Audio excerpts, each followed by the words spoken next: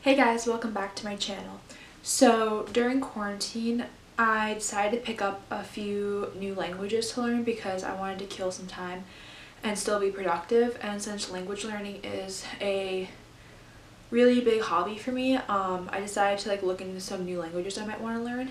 And by researching different types of languages, I found this really cool chart ranking system of how long it should take you to learn each language by the Foreign Service Institute, and this is for native English speakers or people with a high level of English, and it's ranked off of how similar or different the languages are based around English. I wanted to make this little video talking about some of the easiest languages for native English speakers to learn in case you also wanted to study a new language but you were not sure which language you would be best at.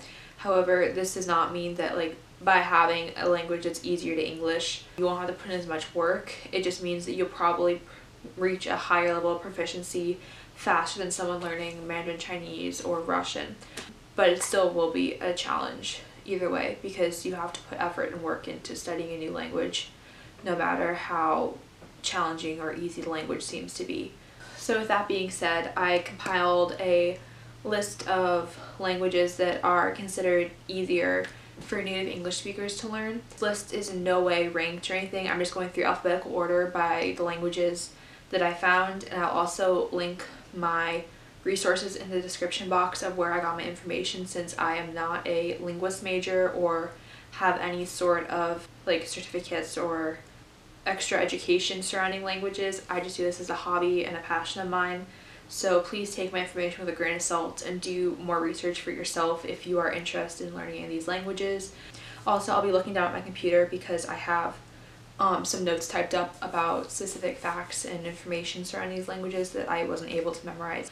So the first language is Afrikaans. So this is the official language of South Africa, and it's also a recognized minority language in Namibia. I'm sorry, I'm really bad at pronouncing some countries' names. That's the problem with being dyslexic, is reading's not the easiest for me. I'll also just over here or somewhere on the screen, I'll put the names, the countries and stats and stuff, so that if I mispronounce something, you can search it for yourself because I'm not good at reading. It is also spoken in small populations in Botswana, Zimbabwe. It is sometimes called Cape Dutch Afrikaans. It is a part of the West Germanic language group, and it's derived from 17th century Dutch. When the Dutch colonized Africa, they obviously brought over the language, and then from that it evolved into Afrikaans. There are roughly 7 million native speakers in South Africa, and there are a total of roughly 15 to 23 million speakers of this language throughout Africa and the rest of the world. So Afrikaans is considered to be an easier language for native English speakers to learn because the grammar is very similar to English, so there's not a lot of differentiation between the grammar patterns and the sentence structure. There are no noun genders such as the Romance languages where you would have feminine, masculine. There is none of that in Afrikaans, such as English.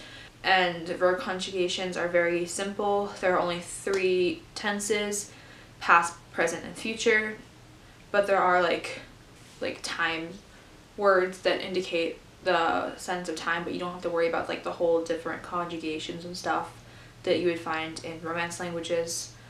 And the pronunciation of Afrikaans is very similar to English, so it's not that different to learn the speech patterns and the letter sounds because it is a West Germanic language very similar to English. That is another thing, is most of these languages are either Romance or Germanic languages because those are the ones that are most similar to English.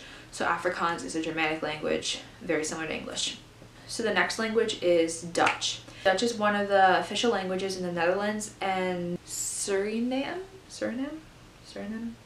I'm so sorry, I cannot read that word. It is related to Flemish, which is the official language of Belgium.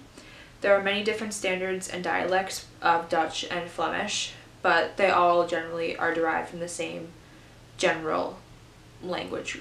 It is a West Germanic language. Dutch is spoken by roughly 24 million people as their first language and 5 million as their second language. So it's a generally well-rounded language with many language speakers.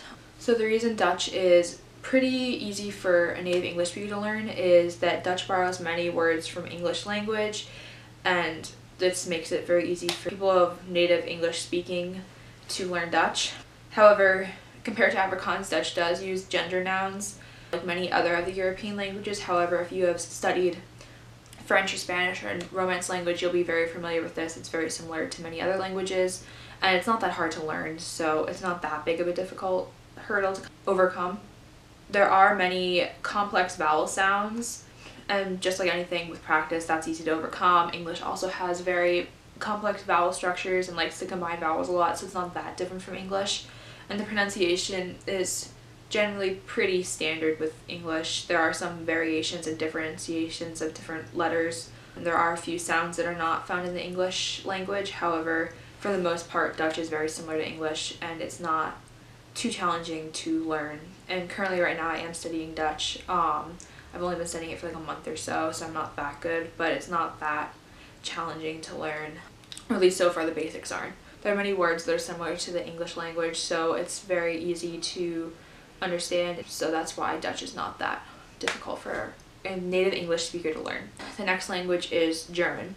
German is a West Germanic language. It is the official language of Austria, Belgium, Germany, Liechtenstein, Luxembourg, and Sweden. It is also a recognized minority language of the Czech Republic, Denmark, Hungary, Italy, Kazakhstan, Namibia, Poland, Romania, Russia, Slovakia, and Ukraine. There are roughly 90 to 95 million native speakers. There are 10 to 15 million secondary speakers as well.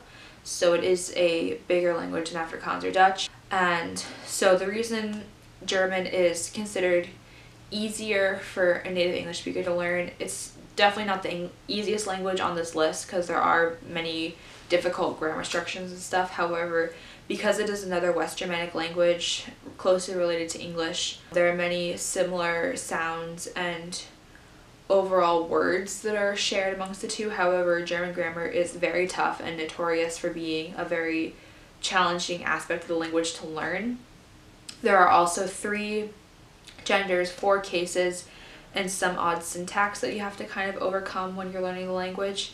However, German and English share many similar cognates, so it's very easy to recognize words based on sound and overall similarities. And the verb conjugations are not that challenging. In addition, West Germanic languages share many similar pronunciations of letters and words, so there are some differences, but overall, like Dutch and Afrikaans, the overall pronunciation is very similar, and you won't come into contact with too many strange sounds that aren't found in English.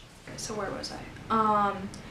French is the official language in Belgium, Benin, Burkina Faso, Burundi, Cameroon, Canada, Central Africa, African Republic, Chad, Comoros, Cote d'Ivoire, I don't know, I can't speak French, Democratic Republic of the Congo, Djibouti, Equatorial Guinea, France, Gabon, Guinea, Haiti, Luxembourg, Madagascar, Mali, Monaco,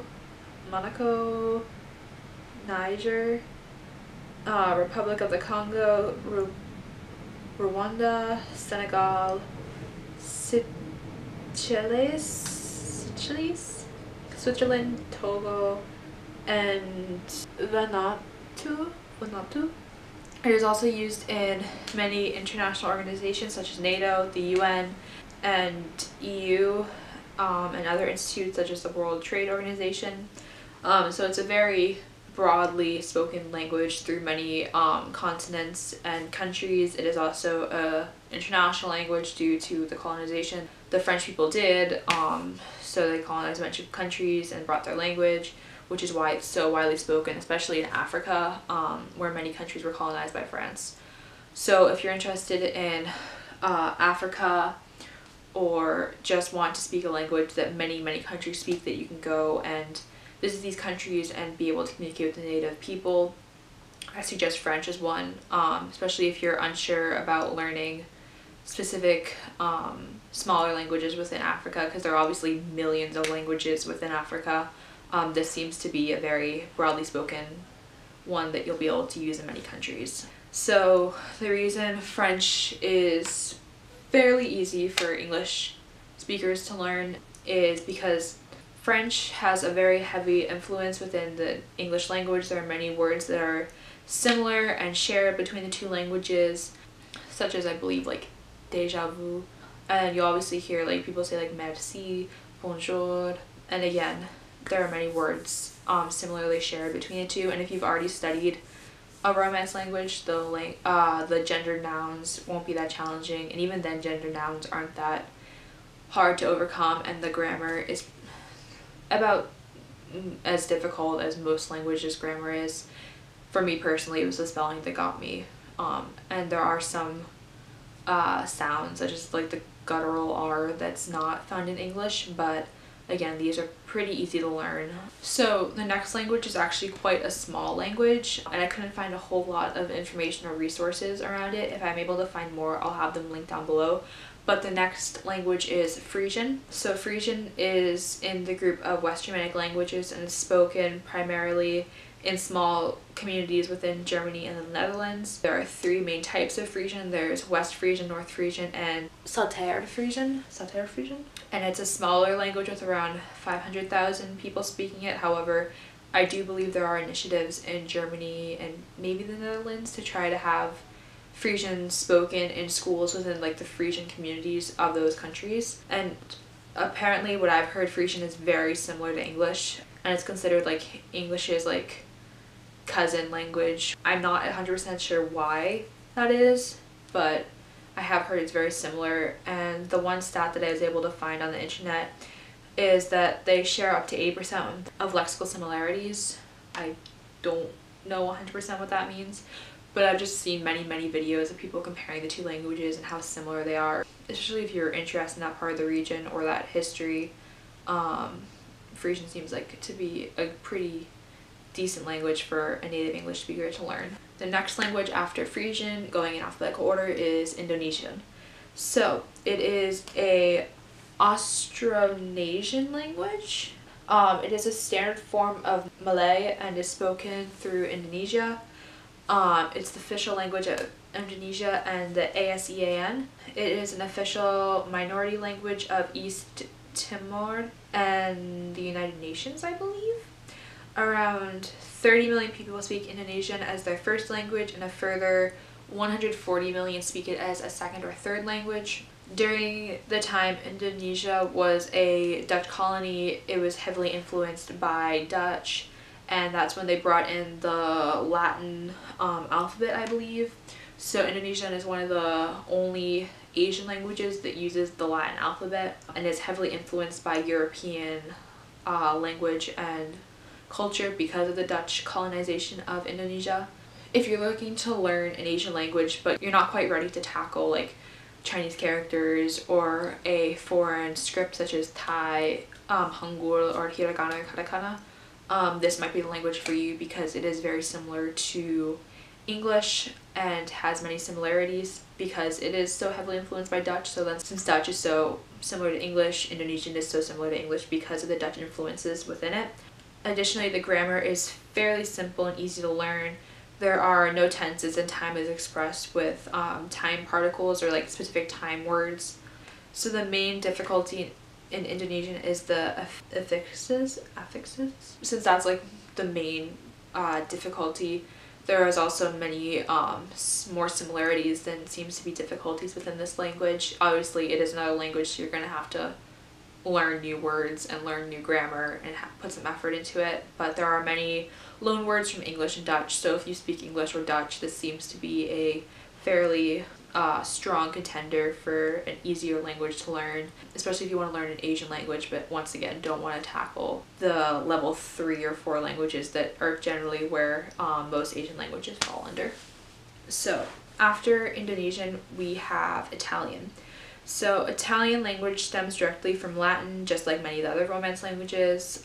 Many different parts of Italy have dialects that are used in informal communication. However, there is still a standardized version of Italian that you can learn. But then if you want to get more in depth and go into more like specific regions and dialects, you can learn more of their accents and dialects if you want. So there are 67 million native speakers and is spoken by 13.4 million people within the EU as a secondary language. It's the official language of San Marino, Switzerland, Vatican City, Slovenian, Istria? I think Istria. Istria County? It is also recognized minority language of Slovenia and Croatia. So again, it is a widely spoken language. Obviously it's spoken in Italy, such as Italian, but it's also in other countries as well as in the surrounding areas. So if you're interested in that history or that general geographic area, Italian might be a good option for you. So if you're looking to study a Romance language but you're not a big grammar nerd or don't want to tackle with more challenging grammar and grammatical tenses, Italian might be the language for you. Then we're going on to Portuguese. So Portuguese is the official language of Portugal, Brazil, Angola, Cape Verde, East Timor, Equatorial Guinea, Guinea-Bissau, Mozambique, Sao Tome and Principe, and Macau. It is also a recognized minority language of Uruguay. There are 22.3 million native speakers and also 20 million secondary speakers. Portuguese is also a Romance language, such as Italian, French, Spanish. So once again, they share many Latin-based words that are also found in English. Again, they also have many English words they brought in as loan words within their language. Also, since many people in the United States study Spanish as a second language in high school, Portuguese and Spanish are very, very similar. So if you already have a decent understanding or grasp of Spanish, Portuguese might be the third language, I guess, for you, because there are so many similarities. Portuguese is more of a nasally sounding language, and the pronunciation can be difficult for English speakers to learn. However, the rhythm of the language is fairly easy to follow, so once you kind of have a general gist of the language, it's not that hard to pronounce, especially if you're already familiar with like Spanish or another language. It's a lot easier to mimic the sounds. So that seems to be like the main issue with Portuguese. It's like just being able to pronounce and follow the rhythm and flow of the language. But again, if you already know Spanish like at a basic-ish level or have a general understanding of it, like many people who have gone to school in the US, that is if you actually paid attention in Spanish class, you will be able to have a good grasp at Portuguese. The next language is Romanian. So Romanian is a member of the Balkan Romance or Eastern Romance branch of the Romance languages. So it is technically considered a Romance language, which I feel like not everyone knows about. So it's the official language of Romanian, Moldova, and Vojvodina. It is a recognized minority language in Hungary and Ukraine. There are 24 to 26 million native speakers and an estimated 4 million secondary speakers. If you're interested in that area of Europe, again, I suggest learning Romanian because it is much easier than many of the surrounding countries' languages. However, if you are more interested in a challenge, then I highly suggest learning Russian or Ukraine or other Baltic languages such as like Lithuanian, Latvian. But again, their language is much more closely related to English and other Romance languages, so it would be a good language to learn if you are interested in that area but don't want the huge burden of learning a lot of complex grammar and sounds and another alphabet. The next language is Spanish. Obviously, it's an incredibly popular language. It's one of the most spoken languages in the world. There are 483 million native speakers and 75 million secondary speakers. So Spanish is under the Romance language family. So Spanish is the official language of Argentina, Bolivia, Chile, Colombia, Costa Rica, Cuba, Dominican Republic, Ecuador, El Salvador, Equatorial Guinea, Guatemala, Honduras, Mexico, Nicaragua, Panama, Paraguay, Peru, Puerto Rico, Spain, Uruguay, and Venezuela. So obviously it's spoken by many countries, and it's also a significant minority language in Andorra, Belize, and the United States. If you're looking for a language that is spoken by dozens of countries, especially in South America, Latin America, and Spain regions, your best bet is Spanish, because with Spanish you'll be able to get more into the culture and history of these areas. So if they specifically interest you, I recommend Spanish. Also, if you live in the United States, Spanish is the second most spoken language within the United States.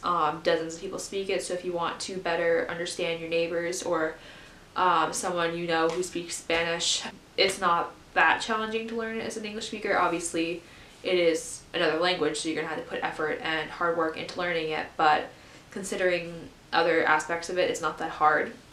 The pronunciation is fairly simple. However, there are some different sounds, such as like the rolling of the R, which I personally cannot do, and it annoys my Spanish teacher so much that I cannot roll my R, and I've tried for years to figure out how to roll my R, and I just can't. I don't know why. So yeah, and even if you can't roll your R, or you have some other weird thing you can't pronounce, it's not that big of a deal. You'll just sound very much as a foreigner, which obviously you are. It's not your native language. And having an accent, at least in my opinion, is not that big of a deal as long as you're understood.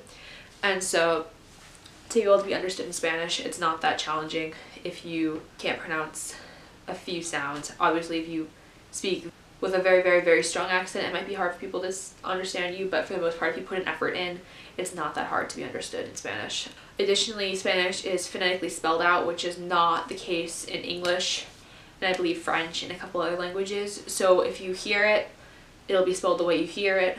If you read it, it'll be pronounced pretty much exactly the way you see it on the paper. So there's not any like tricky, like weird rules or like particular pronunciations you have to memorize, as long as you have a general understanding of like the sounds of Spanish and like how each letter in the alphabet sounds, because obviously even though all these languages or most of them use the Latin alphabet, each letter is pronounced slightly different than English, and that's just kind of something you have to get used to.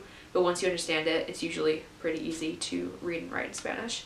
Okay, so the last language on our little list of easiest languages for English speakers to learn is Swedish. So Swedish is a North Germanic language. It is spoken by 10 million people as a native language and 3.2 million people as a secondary language. Swedish is the official language of Sweden, Finland, Islands, the European Union, and the Nordic Council. Also within like the Scandinavian area and Northern Europe, you'll find people who speak Swedish, because that area, there tends to be a lot of like migrating, I guess, and like people travel within those areas since they're so close together. And also in general, the Nordic languages are very similar in the way they're spoken and written and pronounced. So generally, if you understand one, you'll be able to easily learn the others. Obviously, they're not the same languages because they're different languages, but they have a lot of similarities, which is why people in Scandinavia are able to speak English so well. It's because it's similar to English. So thus, as an English speaker, you'll be able to learn their languages because they're similar, and then within that, if you learn one of the Scandinavian languages, it's generally easy to learn the rest of them. So since Swedish is a Germanic language, it has many similarities to English, as we discussed with like the West Germanic languages such as like Dutch and German and those languages. The Swedish alphabet has a few extra letters that are not found in the English alphabet. However, it's not that big of a deal. Like, they're not like these drastically different letters once you have them generally memorized, and there's like only like 3 or 4 extra letters that are not found in the English alphabet, so it's not that big of a deal. It's not like you have to learn a whole new alphabet or a whole new writing system. So both languages follow the same subject, verb, object, word order, which is a big help to English speakers because there are many languages that don't follow that, especially the Asian languages. So since it does follow the same general grammatic word order as English, it doesn't make it that challenging. However, there are obviously some grammar differences, but for the most part the grammar is somewhat similar. And verb forms are normally pretty consistent. They don't change a lot like English does. So all these additional aspects, as well as English and Swedish sharing many similar words. Again, many languages have adopted English words into their language, so it makes it a little bit easier for English speakers to learn. But overall, that's partially what makes Swedish an easier language for English speakers to learn. So that's it for this little list that I created on easy languages for native English speakers to learn. I'll have all my resources linked down below. Again, disclaimer, I'm not saying that like any of these languages will be like super easy for you to learn. There's obviously going to be many differences to English. It just seems to be that these have the most similarities in comparison to other languages within the world. Again, there's many people of these languages that speak English, so it's not that hard to find a tutor or a study partner to help you learn their language. Additionally, if you have like a passion of their like culture or history, that also helps to learn another language if you have a reason why you want to learn it. Yeah, that's generally a list of easier languages for English speakers to learn. So I hope you guys liked this video. If you did, please like, subscribe, and leave a comment down below, and I'll see you guys next week. Bye!